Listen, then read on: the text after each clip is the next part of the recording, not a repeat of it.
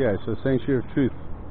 After the 1,000 baht entry fee, which is very new to me, wasn't that much last time, you walk down and you get the first thing you get is the viewing deck, which is quite stunning. Just thought I'd walk down here and show you what it looks like from up here.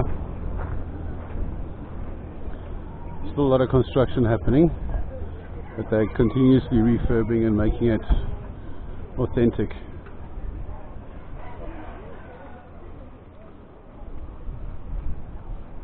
Okay, so there it is.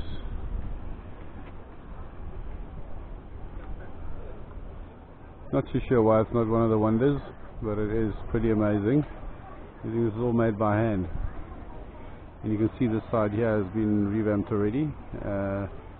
They finished that side, and then the other side they are getting new again.